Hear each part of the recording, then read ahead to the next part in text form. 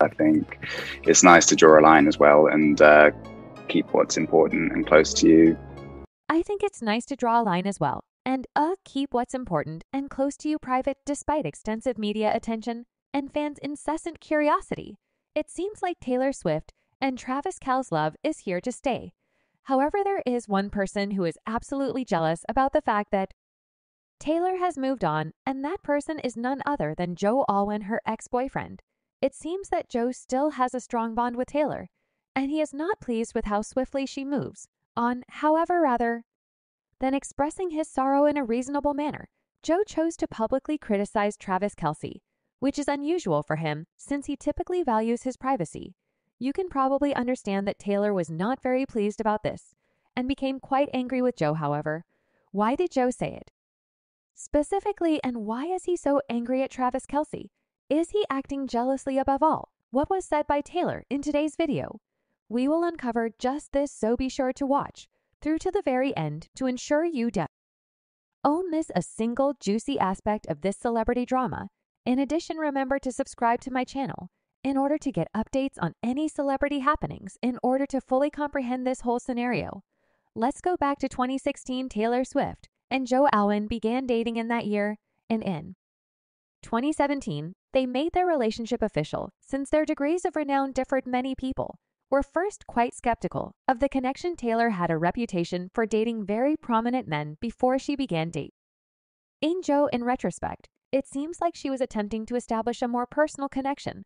Conversely, Joe was already doing okay, but prior to dating Taylor, he was unknown around the globe. Even now, fans speculate about who made the choice to keep the relationship so secret. Although many think Joe tried to make things more private, their relationship seemed to be going well for years, and Joe had a significant influence on Taylor's music. For instance, Taylor revealed a much more mature and provocative side to herself in albums like Reputation Lover and Evermore, which were published during the time of their relationship. Delicate and Call It What You Want are two songs that discuss a new love that was undoubtedly influenced by her love for Joe Alwyn. The albums Evermore and Folklore included the most overt references and inspirations. Taylor was more of a pop music fan, liking catchy tunes. Before Joe, her new tracks nevertheless took a somewhat more quiet indie and alternative turn. They made an attempt to keep their connection quiet, yet rumors about them persisted. While the paparazzi sometimes managed to get a few pictures of them, Taylor wasn't actively attempting to gain attention. In contrast to her prior engagements, their appearances in public were relatively seldom. They seemed content for years, and there was even much gossip that they were getting married and starting a family at one time. But things took a turn for the worst at the beginning of 2023, with news that Taylor and Joe had split up. They ended their relationship the same way they had ended it, by keeping all the tiny nuances of their split secret. This implied that no big revelations or remarks in public were made. Fortunately for fans, a number of sources began to provide more and more information about what transpired and the reasons for their breakup. The most reliable source claims that their relationship ended because of their disparate degrees of celebrity.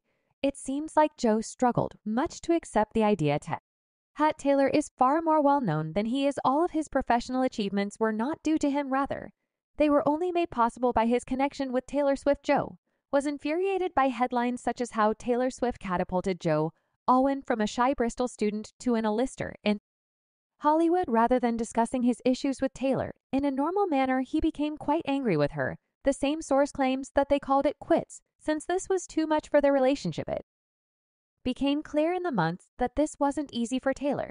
She was often observed sobbing during her performances, even while she was singing songs that were composed with or for Joe. But a few weeks later, she was involved in a brief romantic connection with Maddie Healy. Unfortunately, Maddie got himself into a lot of problems, and they split up a few weeks later. Her career would have suffered if she had continued in a relationship with him.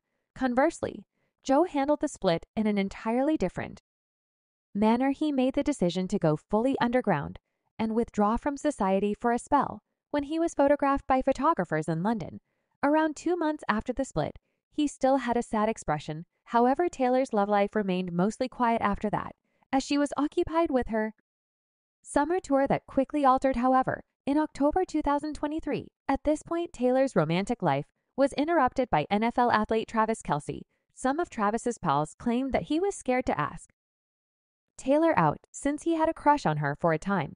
Travis had enough confidence throughout his Kansas City Chiefs winning run. She accepted his offer to join him in one of his games right away.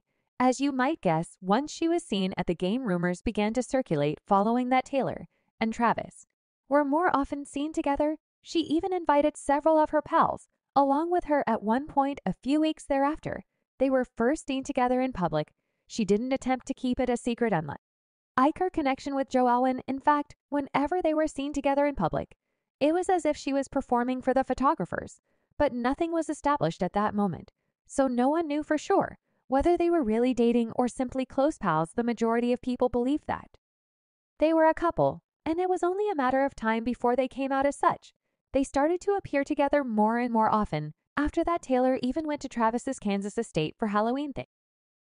Probably goes without saying, but it persuaded even the doubters that they were dating. It was not yet official, however, but one night in Buenos Aires, Argentina, this all changed. Travis chose to attend Taylor's performance.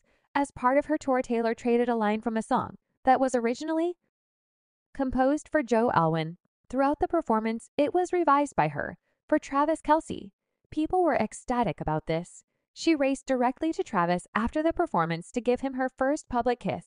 Their relationship officially began at this point. Although it seemed that everyone was delighted for them, her ex-husband Joe Alwyn wasn't among the pleased people. Taylor dating someone else didn't exactly make Joe pleased, especially because it felt like he hadn't been silent throughout their whole relationship. The idea that Taylor had traded a phrase in a song she had written just for Joe infuriated him.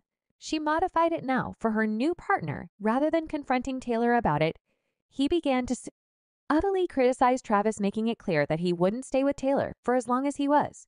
He hinted that he was merely taking his turn with her at this point. Fans were understandably incensed by this, since it was not only uncalled for, but also an obvious show of jealousy and resentment online. Users were unable to contain their excitement, with one fan writing, "It's unbelievable that Joe would say anything so hurtful about Travis. It's very inconsiderate of him." And Taylor relationships are about the quality of the relationship, not how long they survived. Joe is being nasty with his remarks. Travis doesn't deserve this kind of shade from Joe. Another commenter said he seemed to be really pleased with Taylor. The last one said it's getting ridiculous how much attention this whole thing is getting. Although Joe's remarks were inappropriate, the details of their ties remain unknown. Not only were the fans let down by Joe's actions, but Taylor was too. She was surprised that Joe would say anything like that about Travis. Taylor, however, is an expert when it comes to the media. The crowd seemed to want her to confront Joe directly about his remarks, but instead she shielded Trav while she avoided being too combative in her reaction. She did stress that she really loves Travis and would always be at his side, not simply for the publicity. This demonstrated her sincerity in the relationship even more. Many people conjectured that Taylor was seeing Travis in order to gain notoriety. Fans again left comments on Taylor's website, despite the fact that this argument is absurd, given that she is already a Mies star and that her performances are always sold out. Taylor standing up for Travis is everything an admirer remarked. It demonstrates how much she cherishes their bond. She has come a long way and doesn't hesitate to stand up for what she values. Taylor's elegant reply to Joe's inappropriate remarks only serves to highlight how happy she is with Travis. "I'm impressed by how Taylor handled this situation." Asian said, a second commenter, "She's not just standing up for Travis, she's also establishing limits on how others see her relationships. In my opinion, Joe's statement is equally unclear, particularly considering that their breakup was amicable. To the best of my knowledge, they just reached a crossroads in their life and concluded that things couldn't work out any longer. Perhaps I'm mistaken, however, and Joe was hoping for a reconciliation with Taylor. This was the reason he was so angry. I would love to know what you think about this whole thing. Do you believe Joe should be content with Taylor and Travis and move on, or at the very least leave him alone? Or do you believe that Taylor should accept his rage and that it's perfectly acceptable? Kindly inform me in the comments section. In addition, remember to subscribe to my channel in order to be informed about every celebrity drama as it happens.